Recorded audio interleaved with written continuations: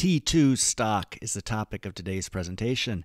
And if you're somebody that's invested in T2 Biosystems stock or looking at T2 stock being talked about in the various communities out there, you'll want to watch this because it's really an eye-opener. It's hard to imagine that a company like this would be attracting as much attention as it is. So first of all, you'll notice that it's extremely small. So the charts here from Yahoo Finance give a cursory look at what's going on. We have a company that's lost 99.8% of its value over 5 years. So when the intrinsic value of a company sinks that low, it's because typically management is incompetent. And you look here on the right, this isn't a firm that's just telling stories. So they're actually realizing revenues. You can see they had some growth, though it's stalled. For us, the immediate takeaway is a company that gets this small. It gets that way for a reason. We have a market cap cutoff of $1 billion. That means we don't invest below that. Some of you may have lower thresholds, let's say 250 million or 100 million, but when you get down to around 15 million market cap, which is where it's trading today, then you really need to be concerned about how it got there. Now, first of all, we don't have a dog in the race here, not in any way, shape, or form. So we're not affiliated with their competitors. We weren't paid to write this. We're not short the stock, none of that stuff. The table that you see here, the search volume for this stock, that's why we're covering it. There's a lot of people looking at this company. And for reasons that we can't tell, retail investors are drawn to imploding businesses like moths to flames. So we're always keen to get in front of newbie quote-unquote investors. At this point, they're speculators, but teaching them how to move from becoming a speculator to becoming an investor. What happens is that a lot of newbie investors see stocks this small as cheap, and that's a big mistake to make. So we're going to quickly today look at reasons why you should avoid this stock like the plague. Now, first of all, when you're looking at revenues, you want to see what sort of quality they have. And one of the ways to do that is by looking at your cost of goods sold. That's your gross margin. That shows your potential to be profitable in the future. It's okay if you're not profitable now. Most growth companies are burning through cash, but you have to show the capability of being profitable in the future. And you can see over the past trailing 12 months there that the cost of revenues nearly equals total revenues. They don't have a business here. And we really haven't seen a company erode this much value so quickly, except for over-the-counter pump and dumps. But most over-the-counter pump and dumps don't have meaningful revenues. So intuitively, these revenues aren't good quality. But there's more concerns that we have. So when you look at a company, always take a red flag approach. There's thousands of stocks out there. And even professional money managers can't beat a benchmark. So you really need to be careful about landmines more than you do rockets. So we like to take what's called the hiring manager approach. So when you're managing high-performing teams, one bad apple can spoil the bunch, and it's very tough to get rid of a poor performer. So you're more interested in avoiding poor performers than you are making sure that you hired some rock star. Usually you can tell the rock stars up front. Why?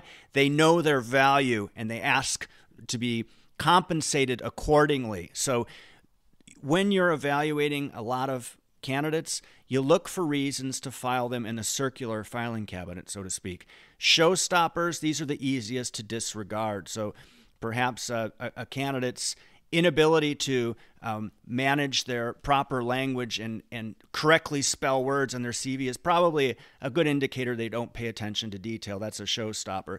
So two places we want to look for showstoppers for this company would be the latest 10Q and the 10K risk factors, because usually if something's going this pear-shaped, then the company has explicitly stated that in their risk factors. Now, this is a great question that's asked in strategy classes to MBAs. What's the goal of every business?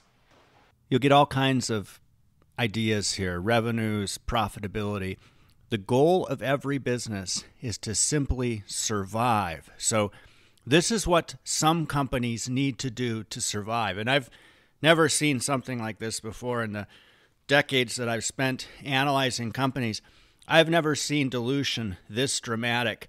They gave away 97% of the company in a secondary offering. So just imagine what that felt like for existing investors who used to hold 100% of the company, but then ended up holding just 3% as the rest was sold for what amounts to a very meager sum, and we'll touch on that. But one of the things when you start going through the 10K or the 10Q and looking at how this company plans to survive, and the fact that they have a product that sells for a very small gross margin means that they are probably going to need to raise more money. Well, if they already gave away 97% of the company, it seems quite unlikely that they'll be able to do another equity raise at even the most remote favorable terms. Just look at the last one that they went through.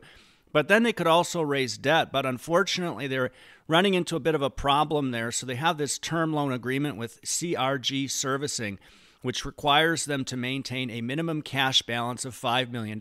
So whatever the cash they have right now, subtract $5 million from that, because that's what's accessible for running their operations. And this second bullet point here, I've never seen this. The person issuing the loan, the company granted them a lien on substantially all of its assets, including intellectual property. Well, that's kind of a problem. And this loan agreement, what's reflected as $50 million in notes payable on their balance sheet, it comes due next year, at the end of next year. And they say here there's no assurances they'll be able to refinance on terms favorable or at all. Indeed, that seems to be the case. They're running out of options very quickly. They also face another delisting threat from NASDAQ because their shares trade under $1 a share. In March, they were issued a warning yet again, so this was a problem for them before. The answer was to reverse split the stock. That's why when you go back and look at that price performance chart, you'll see that 99.8% decline, that the original share price was, somewhere around $900 just based on reverse splits. So lots of newbie investors don't realize that a split, either way, forward or reverse, doesn't do anything to intrinsic value. In this case, they're doing that reverse split so they can stay listed on NASDAQ, and looks like they might have to do that again. Now, when you look at the amount of money that they're burning through, net cash used in operating activities, so that's what we look at for firms to calculate burn rate, and you can see for the first half of this year, they burned through $25 million. All right, well, how much cash did they have left? That will tell us how long they can likely survive. Well, when you look here at cash flows from financing activity, so the item at the bottom there that says cash and cash equivalents at the end of the period, that's the answer to the question. Well, they have $16 million left. If they were burning around $25 million, so let's see, $50 million for the entire year, then they have about, let's say, one more quarter before they're going to need to raise money. But this is quite interesting. So look at the cash flows. So proceeds from offerings there generated $29 million. So that, around $30 million more or less. Then the cash that they had at the beginning year was $4.7 million. And then the cash that they had, so actually that's incorrect. It's the cash they had at the beginning of the year was $11.8 million. And then the net cash from all their equity raising brought in another $4.7 million, and now they have 16. So this company is in a world of hurt.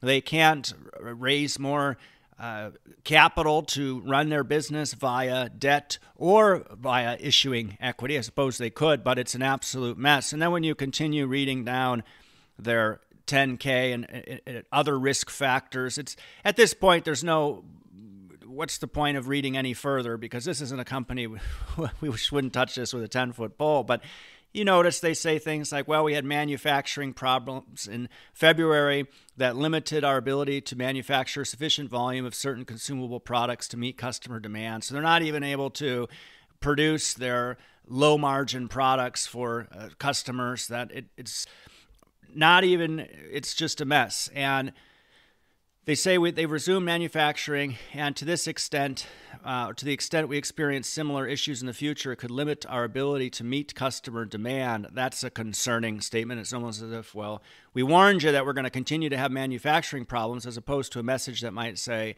we solved these issues, don't expect them to happen going forward. Then you see here, this was something minor to note that I saw mention of in other places. Their landlord sues them for terminating a 70,000 square foot lease in the Boston suburbs, and they had to pay somewhere around $1 million to the landlord as a result of that. This simply shows incompetency. When you get in a lawsuit with your landlord, that's rarely a sign of companies that are being run quite well. They don't let things like that happen. So regardless of who's right or wrong, they should be competent enough to figure that out at the negotiating table instead of having to go to court and waste everybody's time.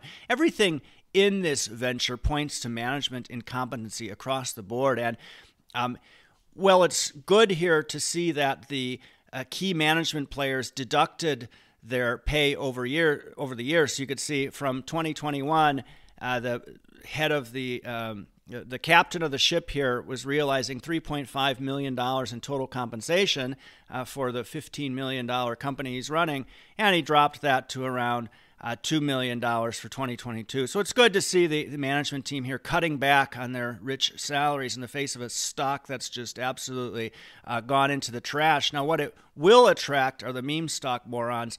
These are deluded individuals who think they're going to stick it to the man. So you'll hear them say things like, well, T2 short squeeze. And the truth of the matter is that no matter how much capability these individuals think they have in terms of moving the market, the house always wins. And the saddest part here is that retail investors who get involved with this junk, they aren't learning a single thing about wealth creation.